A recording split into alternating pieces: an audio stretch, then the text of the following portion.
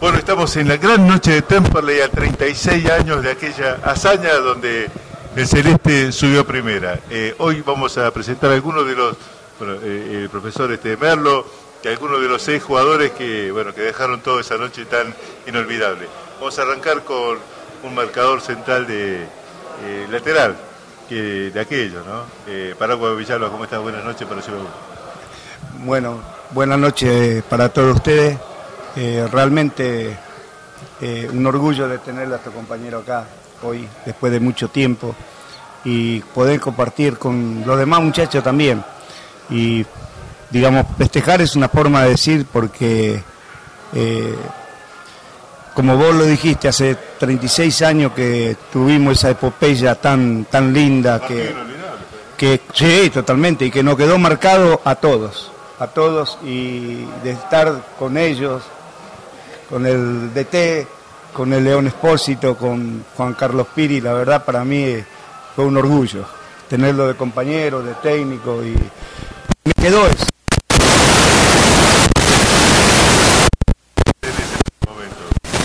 Y de alegría de compartir con ellos. Esto es un sueño, para mí es un sueño. Hace mucho tiempo que yo tenía ganas de juntarme con ellos.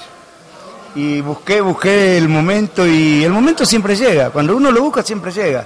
Y realmente agradecido de que podamos contar con ellos. Así que muy feliz. ¿Qué tipo de defensor era vos? ¿Cómo te podía definir? Bueno, ¿Te pegás para arriba? No, ya la gente sabe lo que fui yo, ya la gente, y él lo puede describir, el grande te lo puede describir de la mejor manera.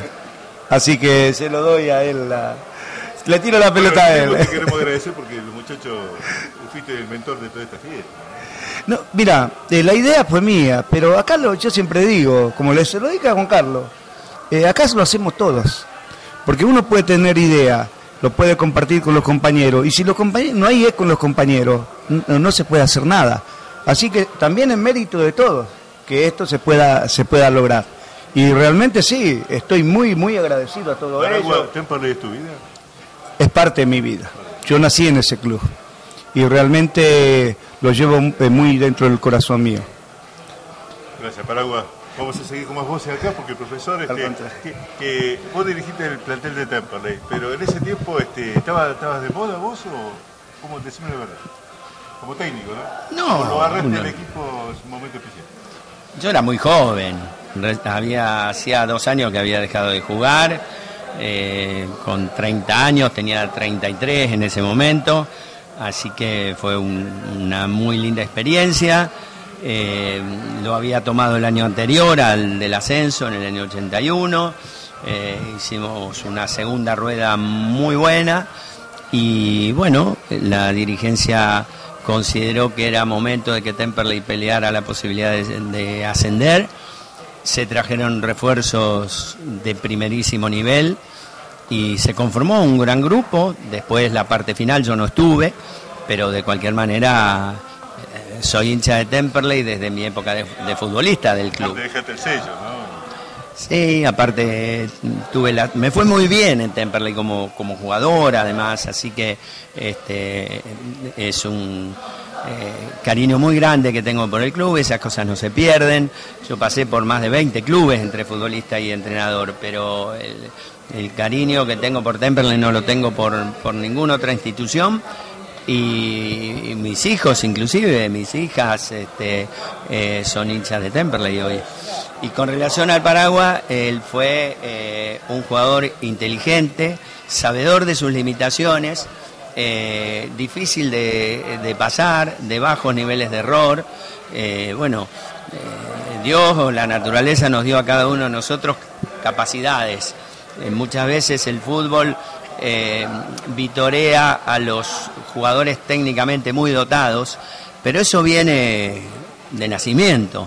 En realidad lo que yo siempre valoré es el futbolista que logra llegar al cenit de sus posibilidades, al máximo, y eso se logra con esfuerzo, con capacidad, con seriedad, con responsabilidad.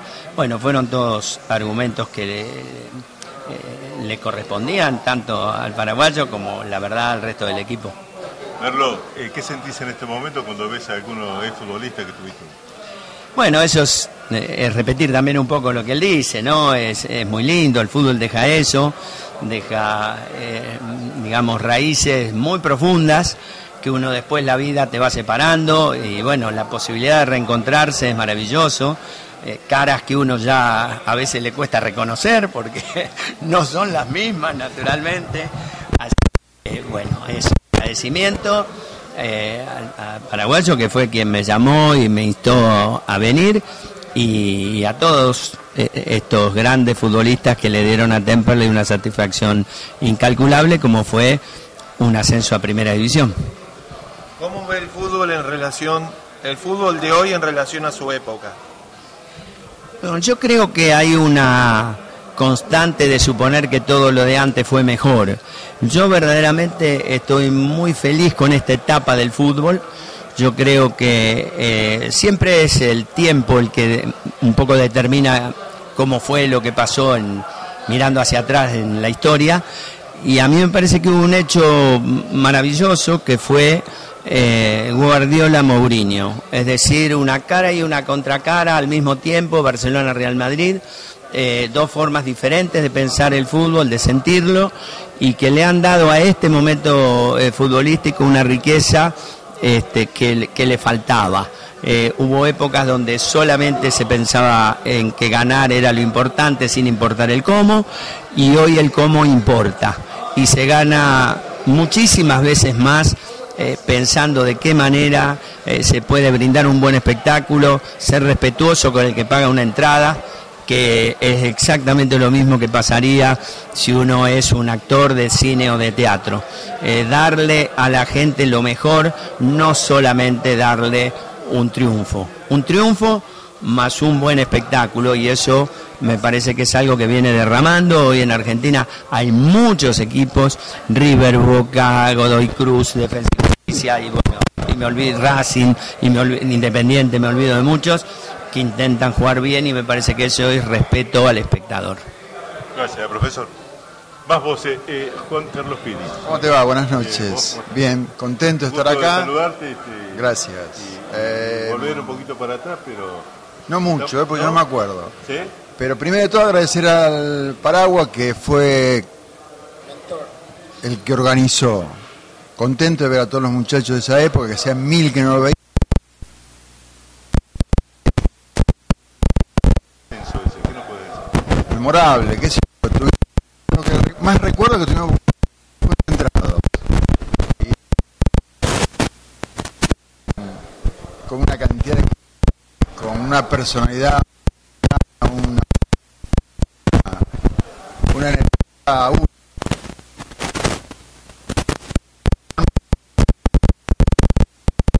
Sobre el fútbol de ahora, y aquí... ¿Qué sé yo? La verdad, no sé. Digo por los jugadores. Había antes jugadores muy buenos como hay ahora. Había jugadores malos antes como hay ahora. El fútbol es... igual. No, soy director técnico, pero ahora sin trabajo por la edad. Ya no me... ¿No has podido ser técnico acá? Bueno, a que les gusta no. A mí me gusta, me apasiona. Es lo único que sé. Bueno, estoy acostumbrado ya a la presión. Después de tantos años... ya ni cuenta te das de la presión. Pero bueno, nada, contento nuevamente, te digo, te repito, de estar a todos estos muchachos que son maravillosos. Gracias. Gracias a ustedes, chicos. Expósito, ¿no? Número 8 del ex... 8, 5. Sí. ¿Viste esos jugadores que no sé dónde ponerlo? Es el caso del León. ¿Cómo diré? Sí. El León Expósito. ¿Qué es tu vida, León? Era un...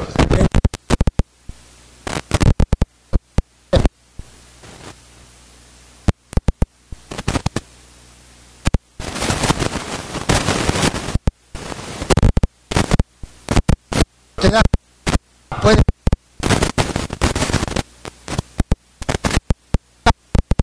eso significa que hay un valor humano que es grande.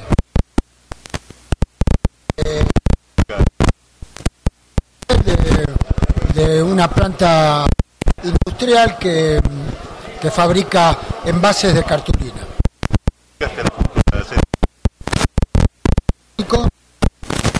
Deportivo tengo partido diario que lo suben a YouTube toda la semana.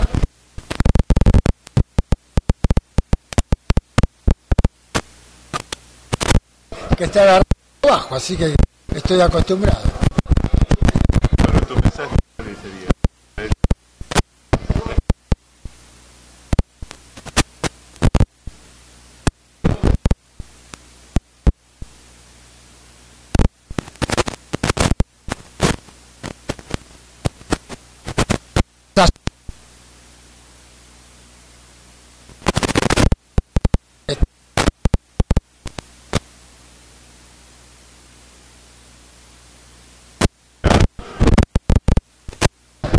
Más vos.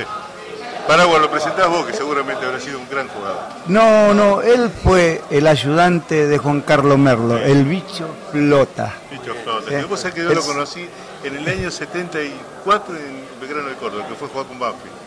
Claro. Tengo razón, ¿te acordás? Sí, yo fui con mi viejo a ver. Sí. Número 10 de Banfield. Claro. ¿Te acordás ese partido? Fue volante defensivo de Banfield. No te miento, ¿viste? Sí, es cierto. Y después en Belgrano estuve trabajando hasta ahora. Y ahora 6 años en Belgrano, en la dirección técnica con Cieliski. Sí. ¿Te acordás, no? Uy, un equipazo. No, y aparte le agradezco al Paraguas acá que nos invitó esta noche tan linda, con todos los muchachos que con Juan Carlos prácticamente formamos la base de este equipo campeón, ¿no? Después lo consolidó Pachamé. ¿Qué virtud le viste, bicho, a este equipo de Temperley que salió campeón en ese 36 años? ¿Cuál fue la virtud que tenían el muchacho? Y la primer virtud que tenía, que era un grupo muy unido, la prueba la tenés hoy, que después de tantos años vienen casi todos los muchachos, el 70%. Eso te da el índice del compañerismo que había. Y aparte un equipo de hombres, que es tan importante en el fútbol de hoy, ¿no? El fútbol de hoy tiene que tener mucha personalidad para jugar. ¿Estás trabajando en algún lado, bicho? En estos momentos no, estuve en Racing el último tiempo, con Cieliski. Bueno, después de ahí tuvimos algunas diferencias, que hay criterio en toda la familia, y bueno, y ahí nos quedé tranquilo trabajando solo. ¿Qué pensamiento le dejó el partido de River y Boca que se jugó en España? Bueno, primero es lamentable que se haya jugado ese partido en España, porque para nosotros una final de América se debe jugar primero en la Argentina y si no en otra parte en Sudamérica, pero nunca en España. Eso es lamentable para todos nosotros. En cuanto al juego, creo que River fue un justo ganador, pero también porque en este país, en la Argentina, nadie hace análisis de la cosa del juego, porque hasta los 67 minutos del partido Boca era un justo ganador y lo tenía muy controlado. Después River le ganó bien, sin ningún tipo de duda. Boca sintió el gasto del partido.